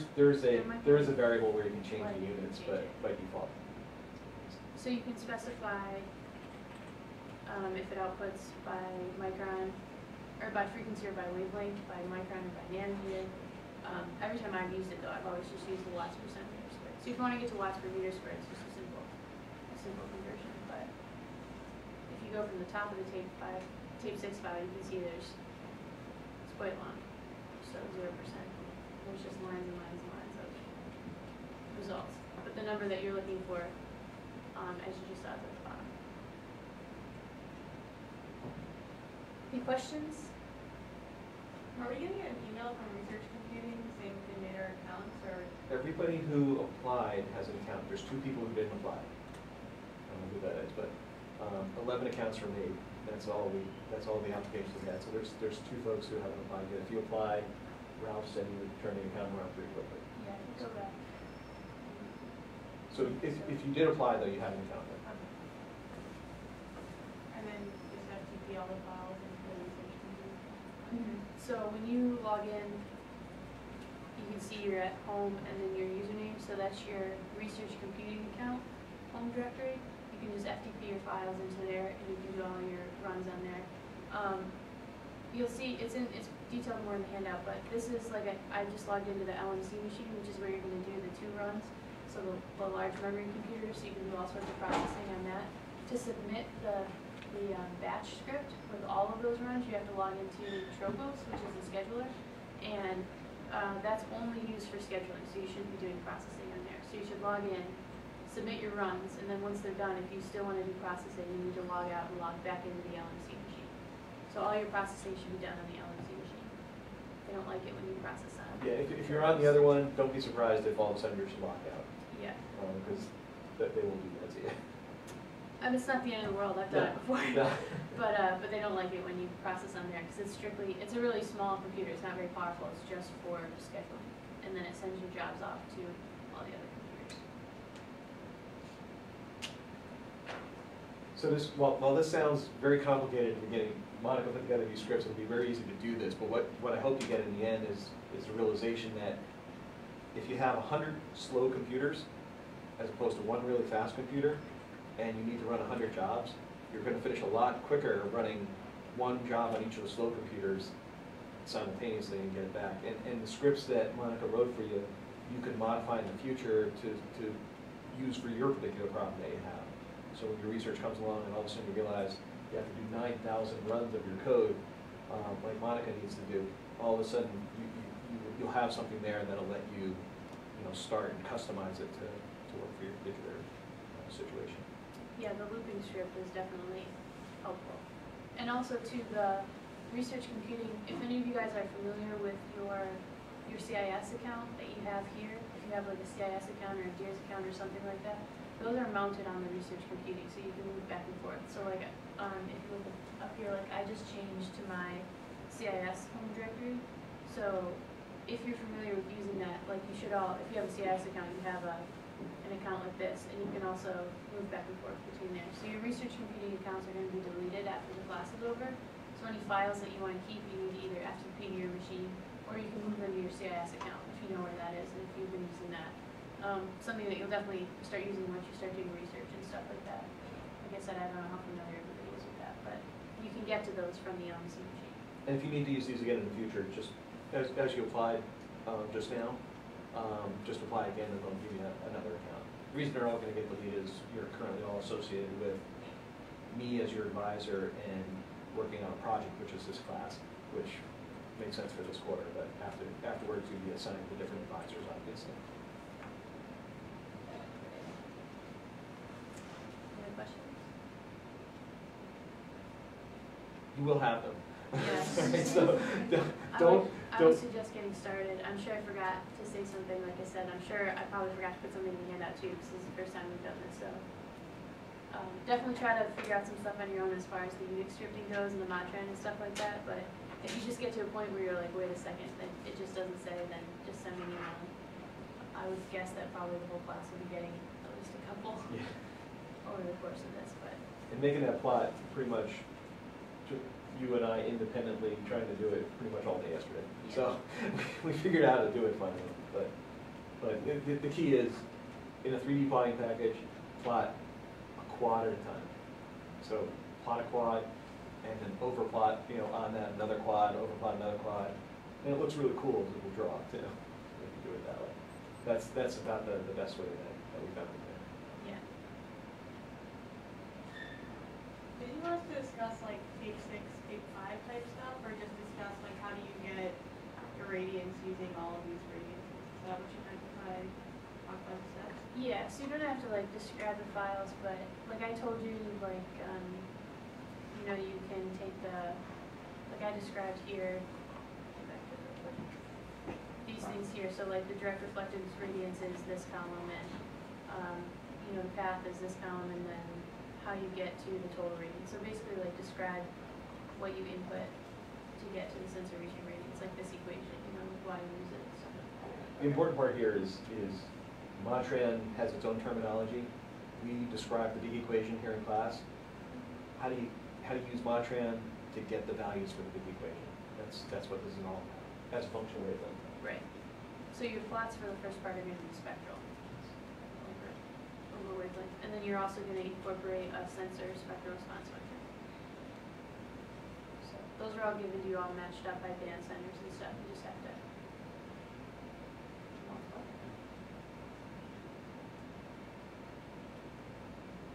Yeah, so like Michael said, get going early just because you're gonna run into issues, and then you find Monica anytime.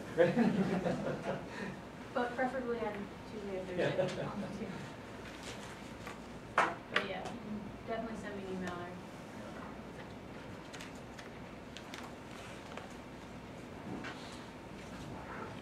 Any questions? So see y'all on Thursday. Are you getting back to a lot? Oh yeah, your labs up here in the folder, you can grab them. There's a rubric in your reports under